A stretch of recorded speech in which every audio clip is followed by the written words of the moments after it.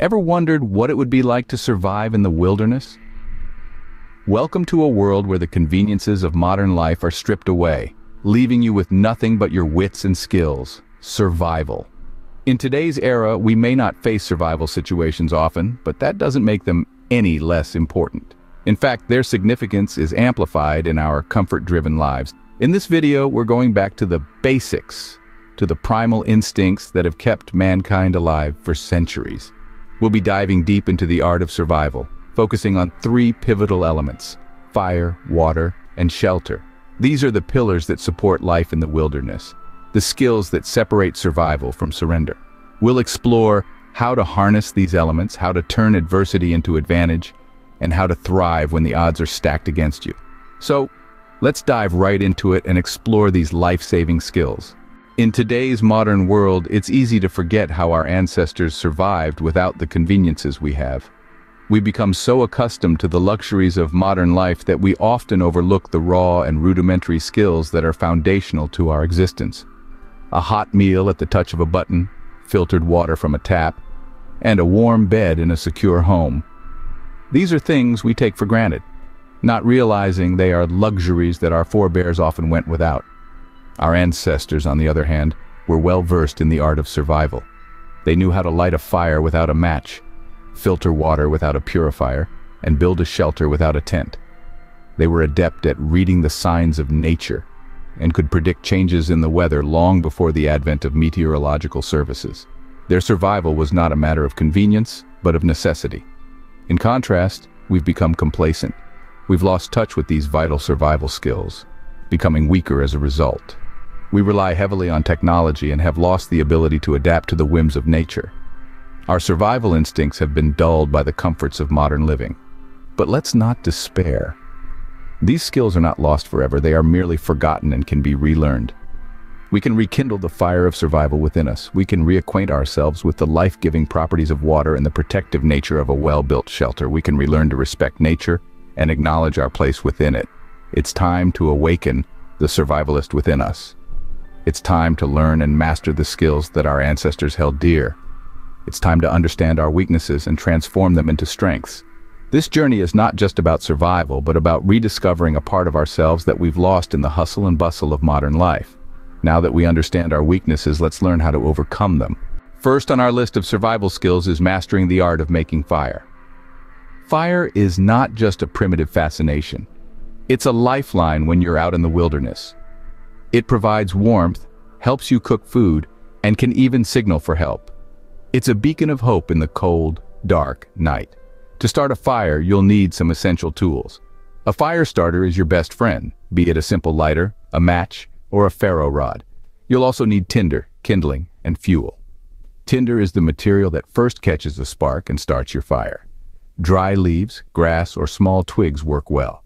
Kindling, slightly larger than tinder, helps the fire grow. Small sticks or chopped wood are excellent choices.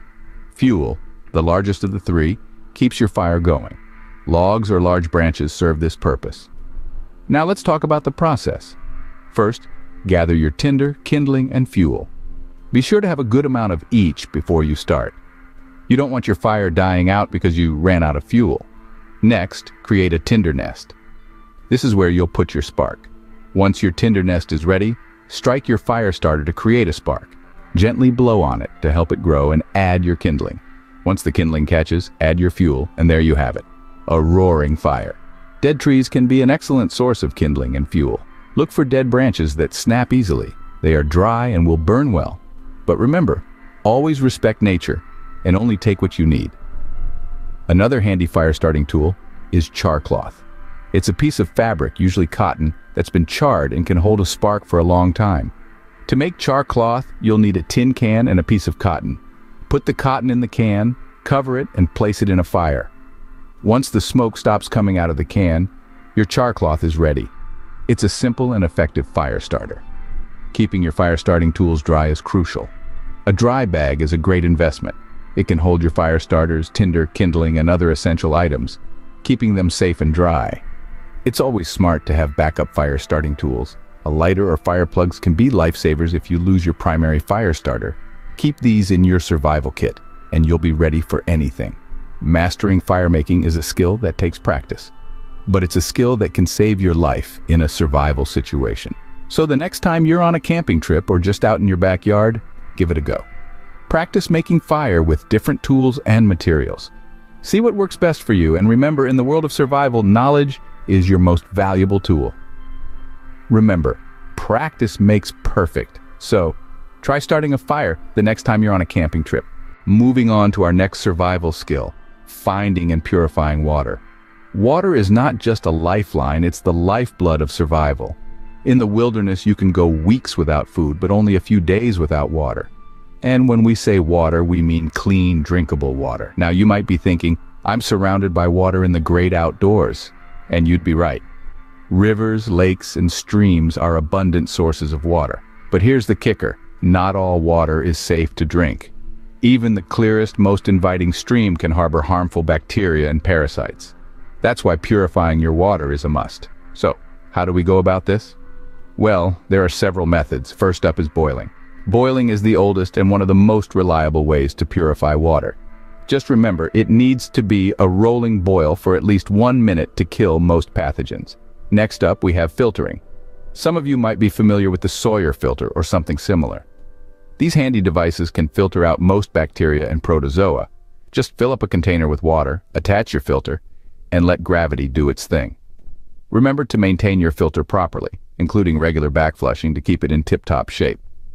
Last, but certainly not least, we have purification tablets. These are a great backup to have in your survival kit. They're lightweight, easy to use, and can kill bacteria, viruses, and protozoa. Just drop a tablet into your water container, wait for it to dissolve and do its magic, then you're good to go. One thing to keep in mind is time. All these methods take time, so start your water purification process early. You don't want to be stuck parched and dehydrated when night falls. And there you have it, finding and purifying water, a crucial survival skill that can mean the difference between life and death in the wilderness. Remember, not all water is created equal, so always ensure your water is clean before quenching your thirst. It may take a bit of time and effort, but it's well worth it. Staying hydrated is crucial in any situation, especially in survival scenarios. Last but not least, let's discuss the importance of finding or building a shelter. We're not talking about a 5-star hotel here, folks. We're talking about a humble abode that keeps you safe from the elements. A good shelter can mean the difference between a comfortable night under the stars or a miserable night in the cold and rain. So, how do you choose a safe location for your shelter? Well, you need to consider a few things. First, look for a spot that's elevated and dry. You don't want to wake up in a puddle if it rains. Avoid low valleys and paths where water may flow. Also, watch out for dead trees or loose branches that could fall. Safety first, remember? Now, let's get into the nitty-gritty of setting up a basic shelter. You'll be surprised how a simple poncho and some 550 cords can do the trick. Lay the poncho out flat, tie the cords around the corners, and secure them to nearby trees or rocks. It's as easy as tying your shoelaces, but with a bit more finesse. But what if it's hot during the day and chilly at night? Well, you can create airflow by raising one side of your poncho during the day. When night falls, lower it down to keep the warmth in. It's all about adjusting to the weather conditions, my friends. Next, let's talk about line kits. These little bundles of joy can make setting up your shelter a breeze. They're basically pre-cut lengths of cord with a carabiner on one end and a tensioner on the other. They're lightweight, compact, and a lifesaver when you're trying to set up your shelter in a jiffy. Now, before you lay down for the night, always check your sleeping area for insects and debris. You don't want any creepy crawlies sharing your bed, do you? Clear the area and insulate it with leaves or pine needles. They make a great natural mattress. Speaking of mattresses, if you can carry one, I'd recommend using an accordion-style pad or a blow-up micro mattress. They can add a bit of comfort to your wilderness bedroom and help keep you warm by lifting you off the ground. Remember, your shelter is your home in the wilderness, so make it as comfortable and safe as possible. It's more than just a place to sleep. It's a place where you can rest, regain your strength, and prepare for the challenges ahead. So, take the time to build it right. The effort you put into it could save your life one day. And who knows, you might even enjoy a bit of wilderness living. Now that we've covered the basics, it's time to practice and enhance these skills. You see, survival skills are much like any other skills. They need to be honed and refined over time. They're not things you learn once and then forget. They're not static but dynamic. They evolve and grow with you, adapting to your needs and circumstances. The best way to refine these skills? Regular practice. Go out there, start a fire without any modern tools, purify water from a stream, build a shelter with your bare hands. You'll find that each experience adds a new layer of understanding and expertise to your skill set. Now let's talk about modern tools. Yes, we've discussed the importance of mastering primitive methods. But it's also crucial to understand and appreciate the value of modern tools. They're not just convenient, they're confidence builders. They give you the assurance that you can survive, even in the harshest conditions. So start with modern tools, learn how to use them, understand their intricacies. Then, slowly but surely, transition to primitive methods. This way, you're building a solid foundation and then adding layers of complexity and challenge. But remember, this is not a race. It's not about who can start a fire fastest or who can build the sturdiest shelter. It's about being prepared, being self-reliant. It's about knowing that if the need arises, you can fend for yourself. So get out there. Go on a camping trip with your friends, have a survival skills weekend. Make it fun, make it challenging. Because remember, survival skills are not just about surviving, they're about thriving. They're about embracing nature and all its challenges with open arms. In the end, it's not about the tools you have in your backpack, it's about the skills you have in your repertoire. And these skills, they're not just learned, they're earned. They're earned through practice, through experience, through trial and error. Remember, practice is key to mastering these survival skills. So, there you have it. The 3 most important survival skills every man should know. We've journeyed together through the essentials of fire, water, and shelter.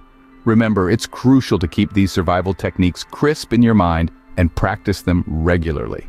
It's not just about knowing, it's about doing and improving on these skills every day. Your support fuels this channel, so if you found this video helpful, why not become a part of our community? Hit that subscribe button, ring the notification bell, and you'll never miss out on our survival tips. You can also become a member for exclusive content.